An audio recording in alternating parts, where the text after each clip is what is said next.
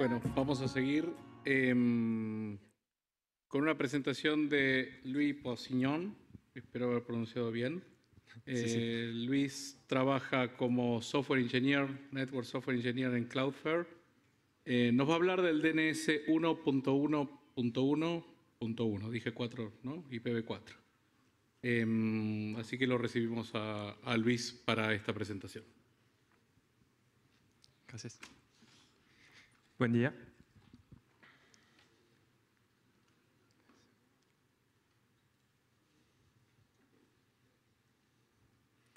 Okay, so there was a small change. I was supposed to do the RPKI presentation right now, but we inverted it so I get more time.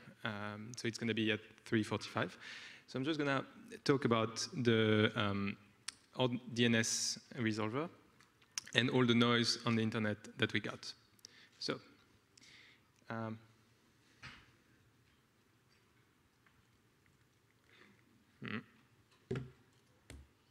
So just to remind you, who is Cloudflare? So we are a CDN, content delivery network. We have 150 points of presence. We present in more than 72 countries. We have a data center in Buenos Aires. We are present on more than 186 internet exchange. We're always trying to add more. We serve around 10% of the internet, the web traffic. We see regular DDoS attacks, a lot of traffic. We serve billion DNS requests per day. Is it working? So back in April, we announced 1.1.1.1, our DNS resolver, open, private, very fast, served in 150 data centers. And, still no. So just how we work, we filter, we are a proxy, so we cache the content locally and we serve it from 150 points of presence. So a user is gonna, if the data center has the content, it's just gonna load very fast. Otherwise, we forward the request to the origin server. So you already use Cloudflare. We have 6 million websites, 6 million clients. So who am I? I'm Louis. I'm a network and data and software. I used to be in London. Now I'm in San Francisco. And I work on the data in Cloudflare. I just gather data. I try to analyze it. I released a few open source tools to use to collect flows, like NetFlow, SFlow, and BGP. So the second's a library, and the first one is a collector. Feel free to use it. I love to have feedback. And most of the data from this presentation is actually coming from these tools. So, yes. So the IP blocks. The IP blocks of 1.1.1.1 and 1.0.0.1 are blocks that got landed to us by APNIC for a DNS resolver project. So it was in a partnership. And we're going to talk about internet noise, because these prefixes are vanity prefix. They are known to receive a lot of unwanted traffic. I'm just going to explain a bit after why they receive that. It's mostly misconfiguration and misuse. Some people trying to use us as a proxy, and people also misconfigure internal use. So the routing history of this prefix, since it received a lot of unwanted traffic, if you announced it, you had to be ready to have a lot of capacity to get all the traffic. But some tests were around like 10 years ago by RIPE and Merit, when they wondered if they would allocate this prefix. So they decided, okay, we're not going to allocate this prefix to end users because that would be very unfair. They would get too much traffic. And Google for a while announced this prefix too. And since we started announcing it in March. We started doing tests in March, trying to see if there was any problem, before actually saying on 1st of April 2018 that this was a DNS resolver, just like 8.8.8 or Quan 9. So what's nice? In the past, people saw that 1.1.1.0/24 in 2010 received more than 100 megabits per second. It actually overflowed the port. And back in 2014, the whole /8 was announced by APNIC, I think, and it got 100 to 1 gigabits per second, once again, maximizing the ports. But when we announced it, we got 10 gigabits per second continuously. And we haven't, it was just like this. No DNS request served, only 10 gigabits per second, including 1 gigabits per second on 1.1.1.1. So that means it was all around the world, but if you sum it, 10 gigabits per second. So not only some data centers were receiving a few gigs, some others a few hundred. So we could actually announce it and respond to queries. So what's inside? We see mostly TCP traffic, HTTP proxy, every port that ever existed for HTTP. So port 80, port 8080, port 443, everything. It was like proxy request, so probably misconfigured proxy. We still receive some DNS traffic, like on port 53, and people also send us syslogs. So this is a small issue because if you misconfigure it, if you misconfigure your firewall, you suddenly send us all your access logs to us, which we don't want to see, and we actually drop the packets. We don't look at it. So yeah, there's that. And we also noticed that 1.0.0.19 was actually receiving a lot of traffic, DNS traffic, so a lot of packets. And we actually wondered, like, what is it? It's like port 53.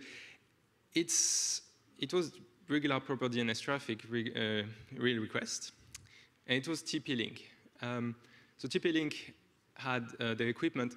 The device was misconfigured and actually forwarded some request. So now we were receiving it. There was usually nothing behind 1.0.0.19, but now there's us. And the source. So where is all of that coming from? So the maximum, like the biggest was China with 96%. And then US, 2%, and the rest of the world was like accounting for like 2% of the traffic. So still like more than 9 gigabits per second from China. So we also noticed, like, okay, over time, what are the patterns? And there are still that we still cannot explain.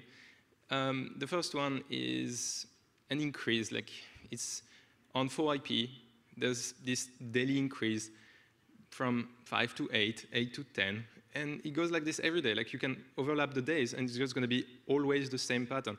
So it's definitely automatic. It's coming from China. So it looks like a load balancer, but we never knew where it was coming from. So we still don't know, actually. It still stays a mystery. We also noticed some short bursts. So kind of like just a small configuration.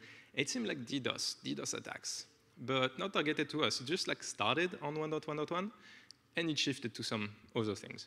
So we saw NTP, and we saw 1.1 memcache. So it was like burst like every day, not at the same time, just like starting. So ideally, we suppose that it was like a botnet bootstrapping itself on us while it gets the actual target IP. It was using 1.1.1. So we suppose maybe misconfigure network device for NTP.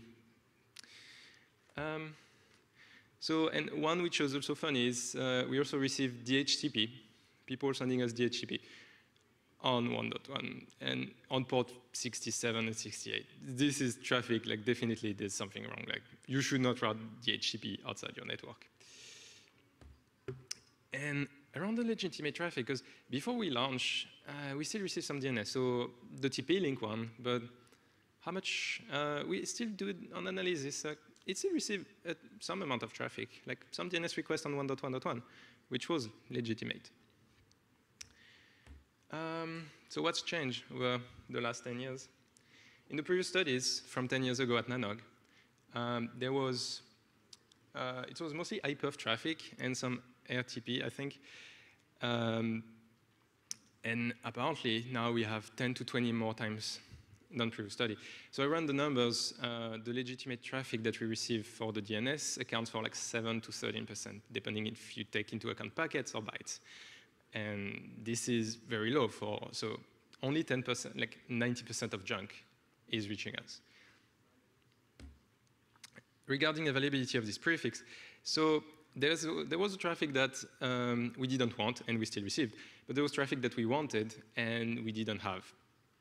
So this part, just like for talking about that, a colleague actually did a really good job at like responding to requests, trying to contact every operators to just fix the routing. So we used a lot of Atlas probes. So Cloudflare and many others like use Atlas probes. So if you have connectivity, especially in Latin America, Africa, or Southeast Asia, please put some probes because we use them a lot to do some tests, to do some reachability tests. We use so many credits in like RIPE Atlas to just run those tests, see if you could access, if anyone could access 1.1.1.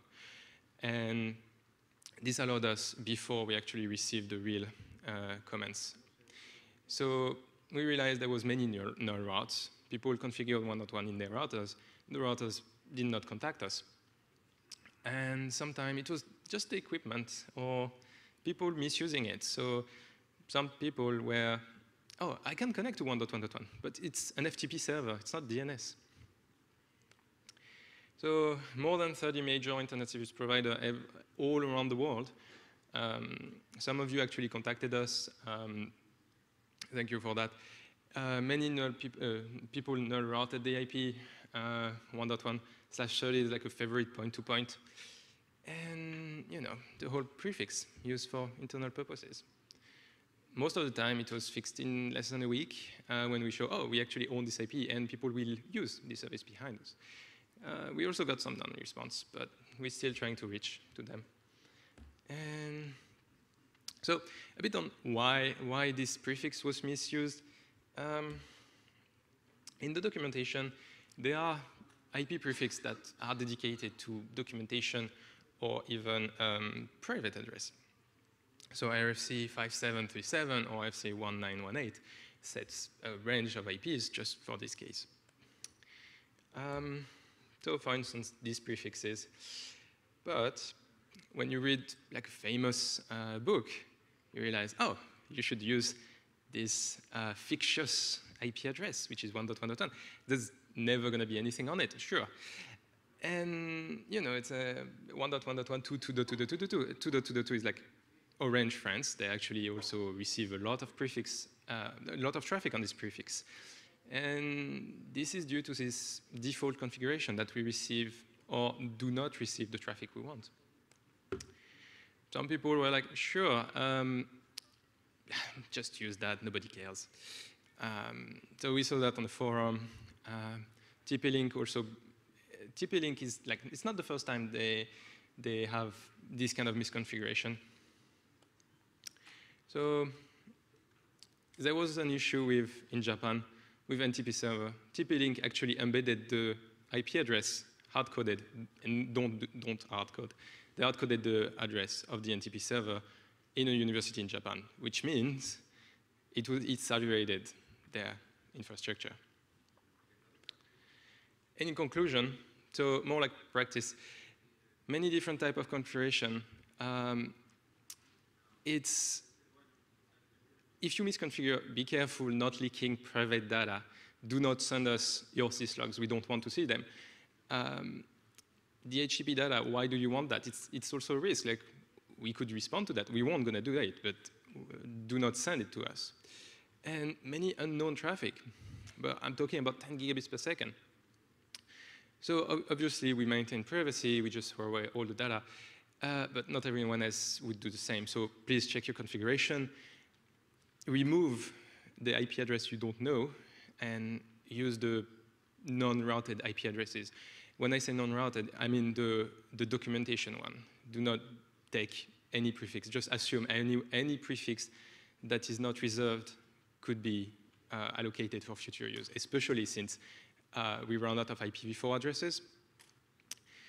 And just be vigilant about your own network. Do you have any questions?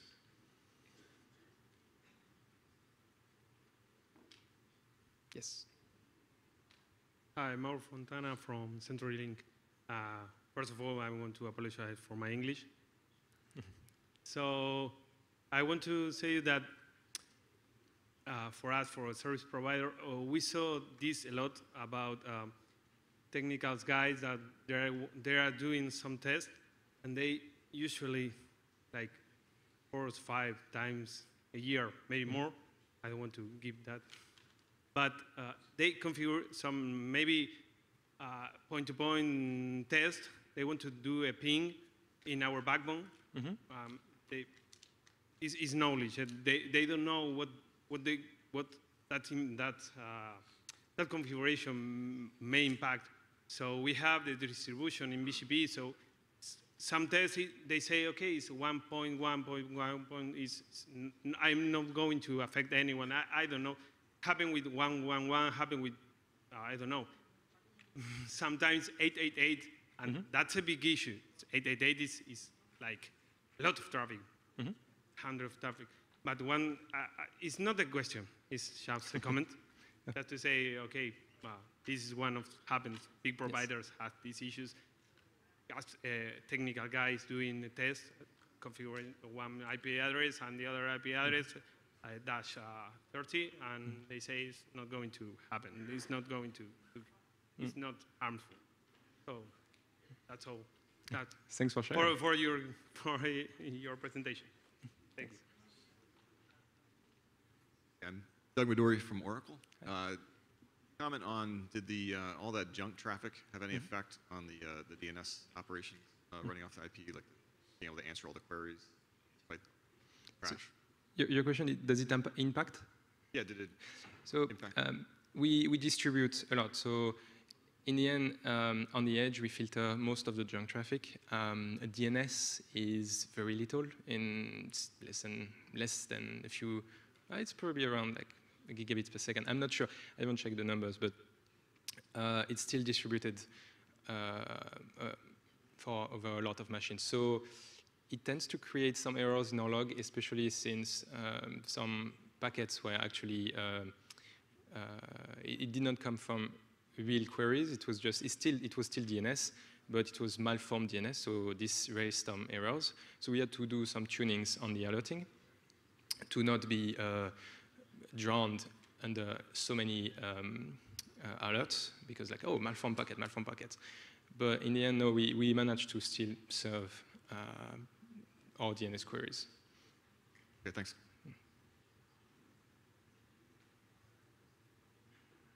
Hello, I'm Douglas from BPF. If I'm not wrong, DNS Cloudflare provides also the service to DNS over HTTPS.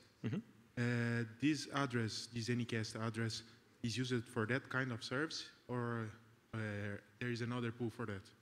I'm sorry, we use it for? DNS over HTTPS. Yes. This service of the DNS over HTTP is provided from that address of Anycast or another address? Yes, it's provided from this IP and I think some others as well. So yes, you just, it's among the same traffic. All the ports of the services owns all Anycasts? Everything is Anycast, yes. Thank you.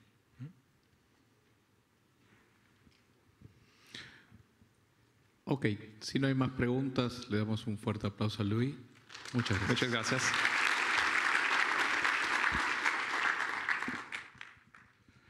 Nuestro